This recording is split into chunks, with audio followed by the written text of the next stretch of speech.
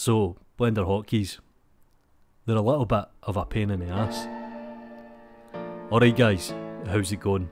I'm going to call this video Keyboard Gymnastics, and there's a good chance it might divide the community just a little bit, so I do apologise in advance. Now there might be a whole bunch of users who think Blender hotkeys are absolutely perfect. There's nothing wrong with them. The developers made them for a reason, why change them? And that's your opinion, and you're allowed that.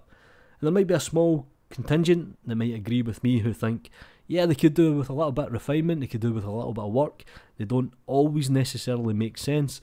Now I'm fully aware, when you first initialise Blender, you can set this to industry standard keys. Now what industry standard does, that could be a little bit of a contentious argument, maybe a discussion for another day, but you can set them up for things like Maya or Model, which means if you're moving from a different application, it just makes sense. Now one thing that I will argue is, if you're just learning Blender, it's probably best to leave it on the default Blender setup. Just means following tutorials is a lot easier. So in this video, I'm going to show a few things that just basically annoy me and I find a little bit stupid. And I'm going to show you a nice add-on that's called is-key-free. It comes inbuilt with Blender, and basically what it does is it just prints out a whole list of what is assigned to a keyboard. And it's good because you can do things like searching. And I'll also show you how to kind of tweak your key binding and the preferences. So let me quickly start this off with a moan. And it's transforming objects inside of object mode, or layout as some people call it. Now most people, what they will do is they will press the G tool to grab, they'll constrain it to an axis like X, they'll move it, they'll press G again, they'll constrain it again to Y, and they'll move it like that. And there's nothing wrong with that, to be honest, and it is a little bit clean at times. But personally, what you might have noticed is I always use these tools, I always use the gizmos on the left hand side.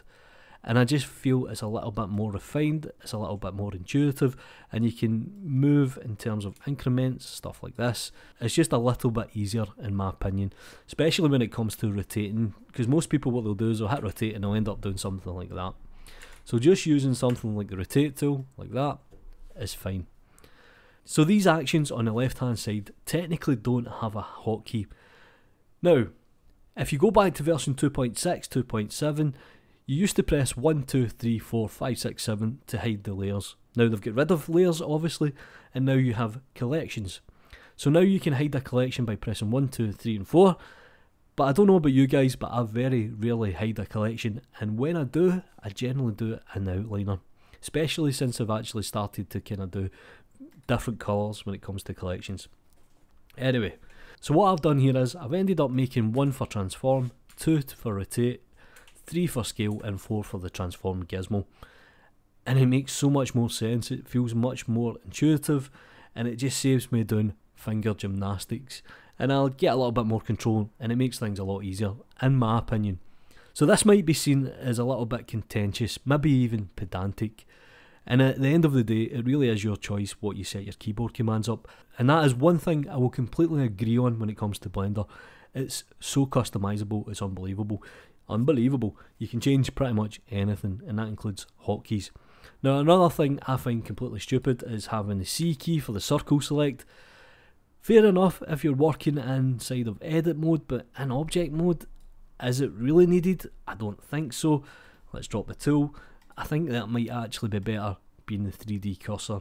And if you're using the 3D cursor, what you'll do is you'll press Shift and S and it'll bring up the pie menu, or what you'll do is you'll press Shift and you'll move the 3D cursor. Now, is C any different? Not really, to be honest. So that's a few things that just kind of grind my gears a little bit. So let me show you this add-on, and it's called is-key-free. So once you've enabled it in the preferences, like I said, it comes inbuilt.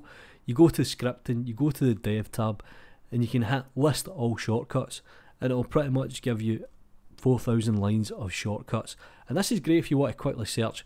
So what you can do here is you can search for the H key, and it'll tell you here on the right hand side what the H key is actually assigned to. So you can see here file browser, context toggle, graph editor, context toggle again, and this is great. Now you can do this in the key bindings. So if you go to edit, go to preferences, go to key map, go to key binding, and then hit H, it'll pretty much give you the exact same results. The advantages of doing it this way is you can actually print it out, which makes it a little bit easier, to be honest. So for example, Number 6 is hide collection. I'm actually going to delete this from the key config, and I'm going to make it something that I use quite a lot, to be honest. So I'm actually just going to quickly drop in a Bezier curve here. I'm going to quickly extrude it. I'm going to go to object, I'm going to convert, I'm going to right click, assign a shortcut. I'll make this number 6, so when I select the object and press number 6, it'll convert this into a mesh, and that for me just makes a little bit more sense. Now there is a lot of keys that are technically unassigned. You can use the Y key, you can use stuff like the O to a certain degree, and that is pretty much keyboard gymnastics. And I can't stress this enough, there is no right and there is no wrong. If you have a nice setup or something that you find works for you, drop it in the comments. I would like to hear about it.